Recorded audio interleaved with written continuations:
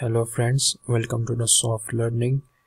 Today in this video we will show you how you can damp your structure, how you can do damping in SolidWorks.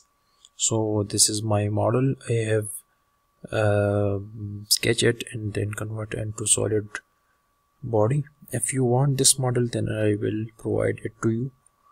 Then you can apply the simulation on this, and if you have your own model then it's okay.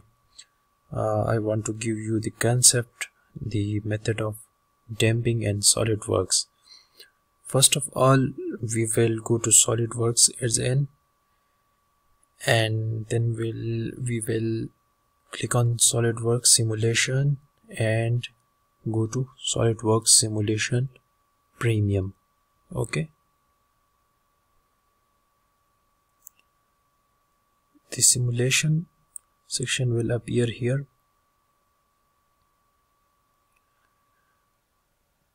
You have to click on simulation,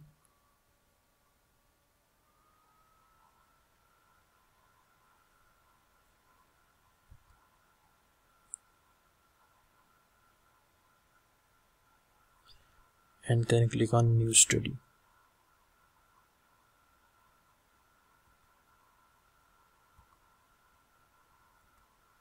Okay, you can name your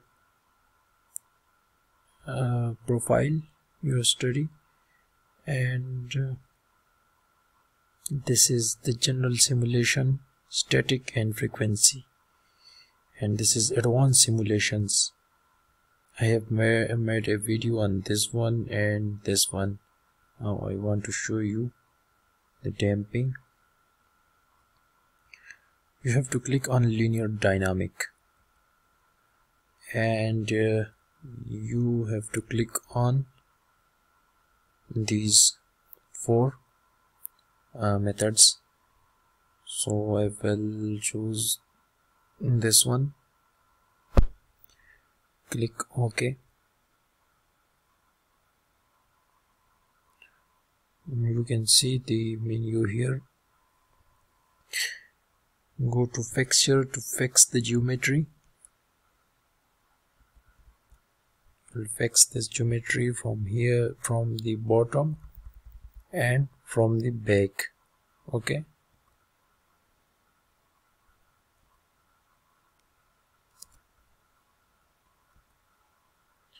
now I want to apply the force from the above in this face of 10 Newton. Okay, I think I have to remove this fillet sections because the force is flying wrongly in this direction. Give me a moment. So I removed the fillets. You will understand it why I removed the fillet, because I want to apply the force on the entire face, not on the edges. So this is the force I have applied, 10 Newton. Now I want to create mesh and run this study. Okay, so I will mesh and run. Before meshing and running, define the material, add the material to the structure. I want my structure made from steel, so this one will be okay.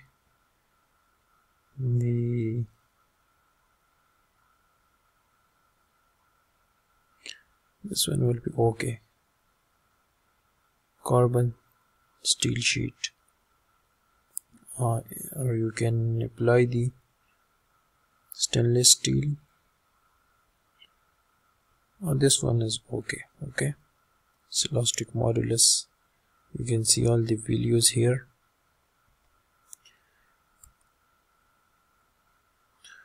So click on mesh and run.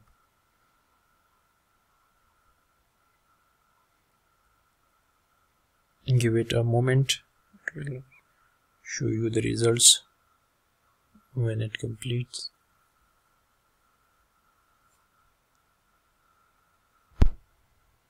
Okay, the SolidWorks solved the simulation and you can see the results in front of you. So this is the stress. The maximum value is this and the minimum value is this in this point. The stress is high in this point in this region, this red region. Okay, you can see the displacement. Obviously the displacement is high here and it is 0.0968 millimeter, and this in this place, the blue one, this is the here is minimum displacement, the structure.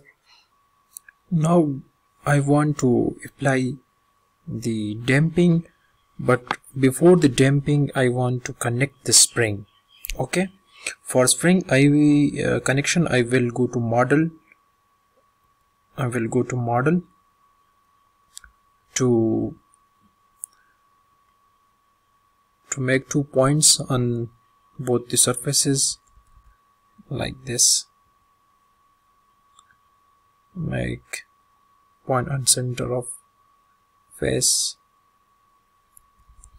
I will make on this face first of. Okay, and then will I make another point.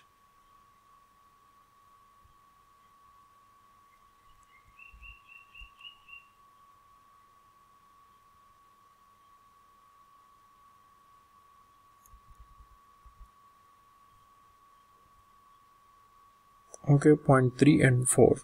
You can name it point 1 and 2. So these are my 2 points. Now I will attach the spring. Okay, click on connections and click on spring.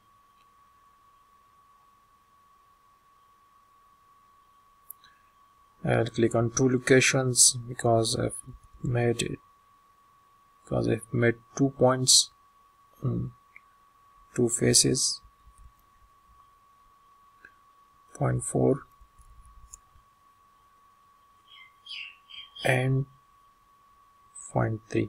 Okay, and you can define the spring stiffness. I will give the value 10. It's depend on your requirements, your values. I'll click on OK. You can see the spring, it appears to you. Now I will go to damping. Click on edit definition. There are 2 types of damping. One is called Modal Damping and second is called Rayleigh Damping. If you want to do Modal Damping, then define the damping ratio here.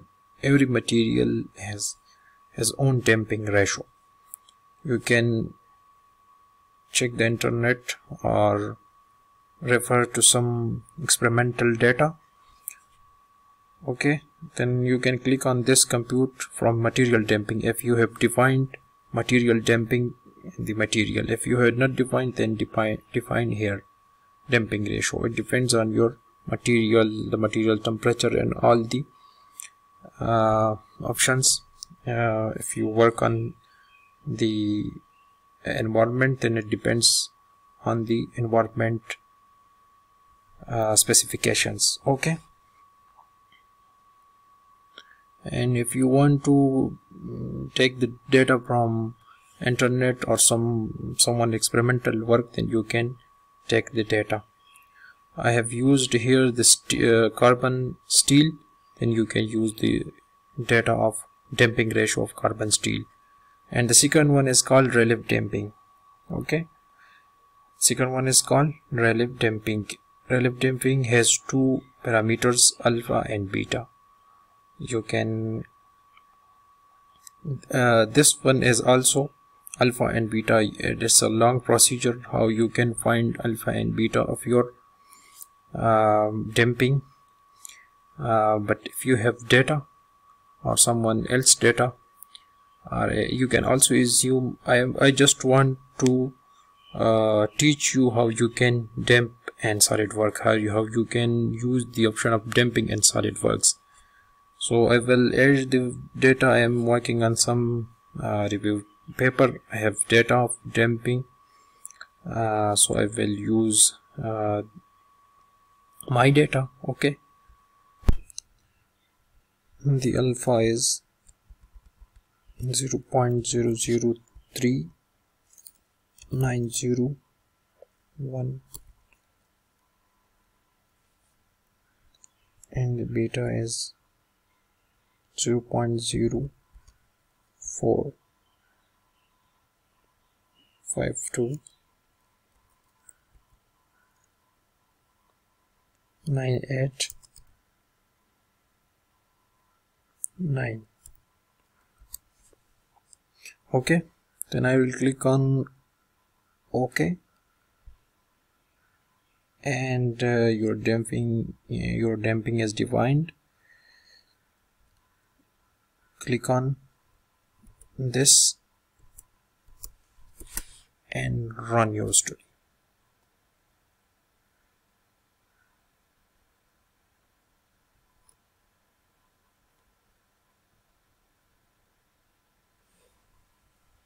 It is solving. Wait a minute.